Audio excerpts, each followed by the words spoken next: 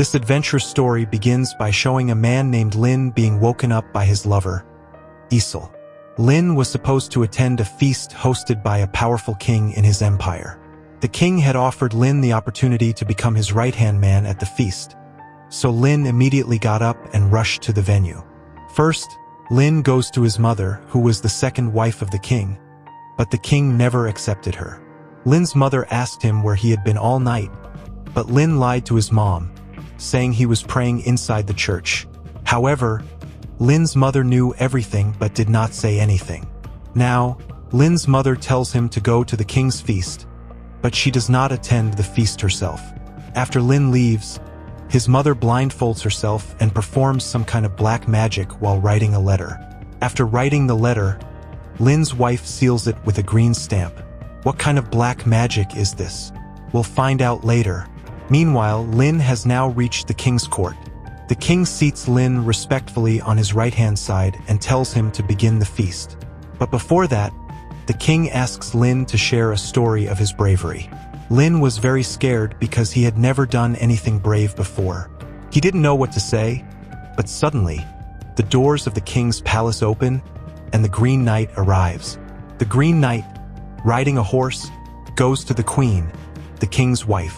But the surprising thing was that the Green Knight was holding the same letter that Lin's mom had written a while ago. When the king's current wife, the queen, opened and read the letter, an unknown spirit, the Green Knight, possessed her. The queen started speaking in the Green Knight's voice, saying, "I want to play a Christmas game, and whoever manages to defeat me will receive my most powerful weapon. However, the victor must come to the Green Chapel next Christmas." After much thought, the king decided that Lin would be the one to take on the task. He handed Lin a sword and pushed him forward to face the Green Knight. Lin was unsure of what to do in this situation, so he started swinging the sword wildly. Fortunately, the sword struck the Green Knight directly on the neck, instantly killing him. According to the Green Knight's terms, Lin became the winner and now possessed the Green Knight's most powerful weapon. But according to the agreement, he would have to come to the Green Chapel next Christmas, where the Green Knight would take his life. Lin wondered if he had made the biggest mistake of his life. As time passed, Lin became very famous throughout the empire for his bravery.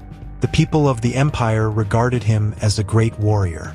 However, in reality, Lin didn't know why all these things were happening to him. He knew nothing about fighting but had become a warrior. As time went by, Christmas approached. The king came to Lin and informed him that he would have to go to the Green Chapel to fight the Green Knight again. And if he fails to do so, the Green Knight might curse their entire kingdom. But Lin's girlfriend, Isel, keeps urging him not to go to the Green Chapel because it could be very dangerous for Lin's life. However, Lin has no choice. The entire kingdom is preparing to send him to the Green Chapel. Before leaving, Lin meets his mother one last time. Lin's mother warns him that he will face many challenges on this journey, but he must never lose heart and keep moving forward. She gives him a green cloth and tells him never to remove it from his side. It seems that Lin's mother has enchanted the cloth with black magic, endowing it with protective powers, but Lin is unaware of this. Taking his mother's blessings, Lin sets out on his long journey. After several hours of continuous travel, Lin arrives at a battlefield. This is no ordinary battlefield, but a site of battles fought between large armies. Even now, there were many soldiers' dead bodies scattered around. As Lin advances, he comes across a boy. Lin asks the boy for directions to the Green Chapel, and the boy points him in the right direction but demands a reward in return. Lin tosses a coin to the boy, who becomes happy and leaves. As Lin continues his journey into a dense forest, he is suddenly attacked by some robbers. He notices the same boy from earlier, who now tells Lin that he intentionally misled him so they could rob him of everything he had. Now, the boy's friends start checking Lin's belongings. Just then, they discover the powerful weapon given to Lin by the Green Knight. The dangerous weapon was revealed, and it seemed that the boy knew everything about the powers of the weapon. So, he left all of Lin's belongings and took the Green Knight's weapon with him. The robbers then tied Lin's hands and feet, leaving him unable to escape. Even after many hours, no help arrived in the dense forest. The surprising part is that we are shown Lin's skeleton, trapped and dead in that very spot. However, this is all part of Lin's imagination. He realized that if he didn't escape soon, his future might end up looking like that skeleton. So he tried his best to free himself. Lin managed to reach his sword and cut the ropes binding his hands and feet, freeing himself. He immediately headed in the direction where the boy had taken his weapon. The dense forest made it difficult to see anything, but after walking for a while, Lin spotted a lake with a small house beside it. Without thinking, Lin entered the house. Inside, he couldn't see much. After such a long journey, Lin was very tired and fell asleep in the house. After a while, a girl named Vini entered the house. Lin woke up and apologized to her for accidentally entering and falling asleep due to exhaustion. Vini didn't say anything to Lin for such a minor issue, but the frightening thing was that she was floating towards him. Lin immediately understood that Vini was not human but a spirit. Vini took Lin towards the lake to tell him about herself. Vini explained that some time ago, a very dangerous king tried to attack her. He wanted to do something wrong to me, but I resisted him, which is why he ordered his soldiers to have me killed. Now, Vini asks Lin for help. She can only find peace when he retrieves her skeleton from the lake. Lin must help Vini because he spent a night in her house. So, Lin bravely dives into the depths of the lake and, after searching for a long time, finds a skeleton. He brings Vini's skeleton to the surface, but he doesn't see Vini anywhere. Instead, he sees a fox staring at him from a distance. Lin recognizes the fox from earlier, but he doesn't understand the connection. Lin takes the skeleton back to the house and sees that Vini's remains are on the bed where he slept. When Lin looks down, he sees Vini's head, which tells him to be careful of the Green Knight because he is someone close to Lin who wishes him harm. Lin then joins Vini's head with her skeleton, granting her complete peace. Lin sees the dangerous weapon stolen by the robbers right there. Now, Lin has his powerful weapon back, so he sets out on his journey. Lin's destination is still very far away, but he must reach it no matter what. Without concern for food or water, Lin keeps moving forward. In a short time, he arrives in a hilly region with a large cave. Lin goes inside the cave to rest. However, he notices the same fox that has been following him from the beginning. The fox has been with Lin from the start and continues to follow him.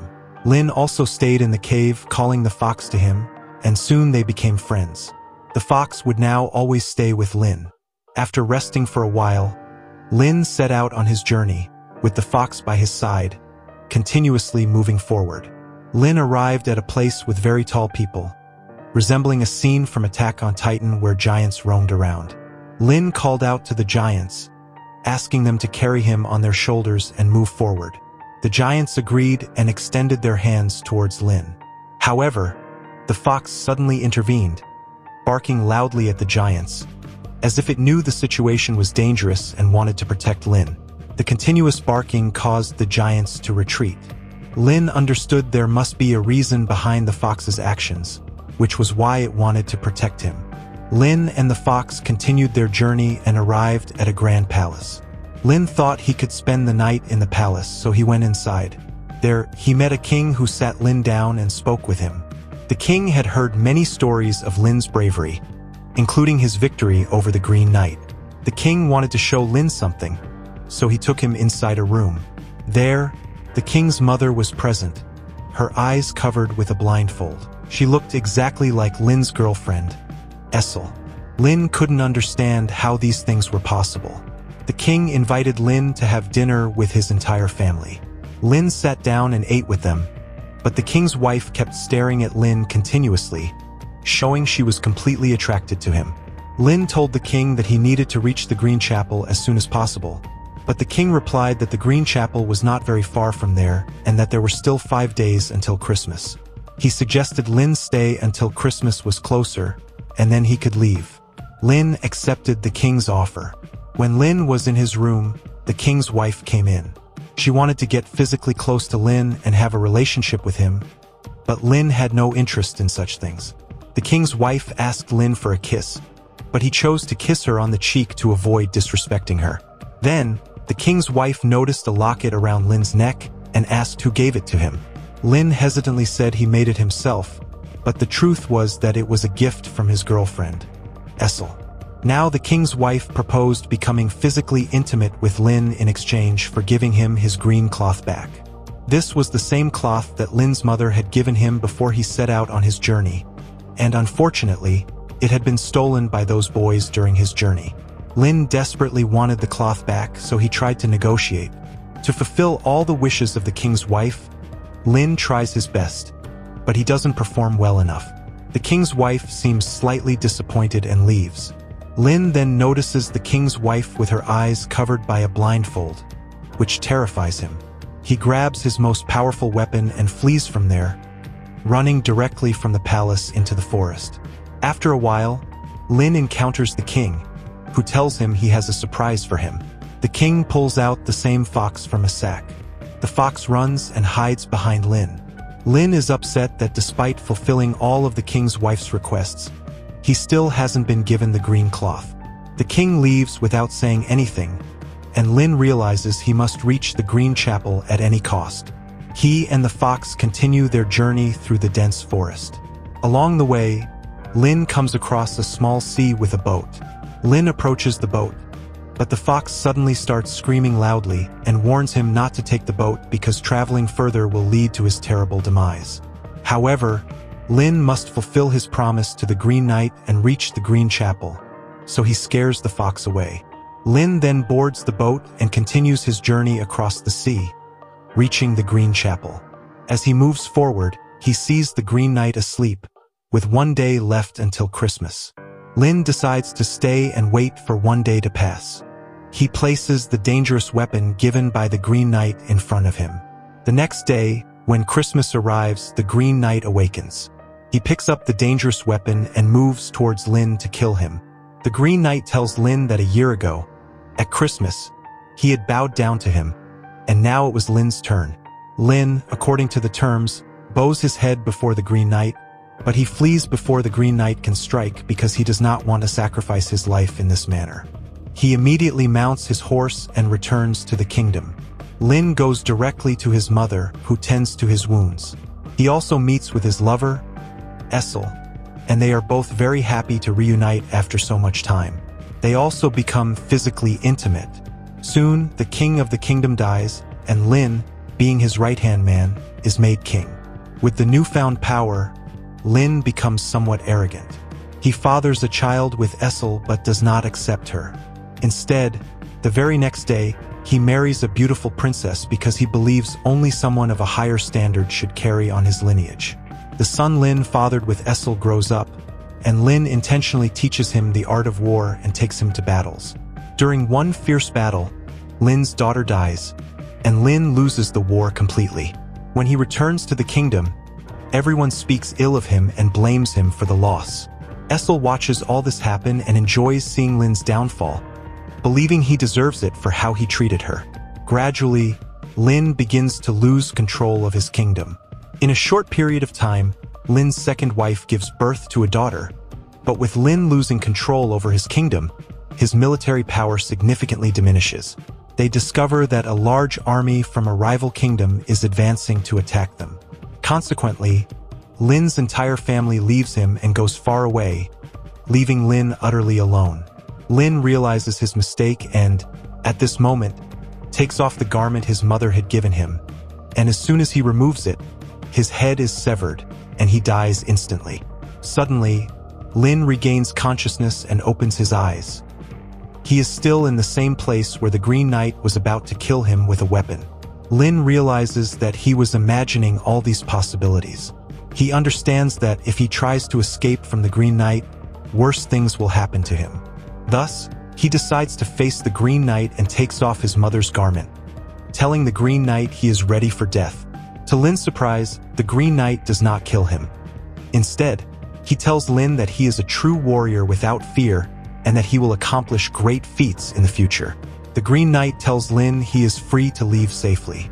It is revealed that Lin's mother orchestrated the whole scenario because she wanted her son, who was careless, to become a great warrior and take pride in his work. Lin's mother sent the letter to the king using her dark magic at the beginning of the story, and the Green Knight was created through her magic to teach Lin the importance of being a great warrior. When Lin returns to his kingdom, he is given the throne after the king's death. Lin now knows what he should and shouldn't do, and he decides to become the best king possible. And so, our adventure story comes to an end here.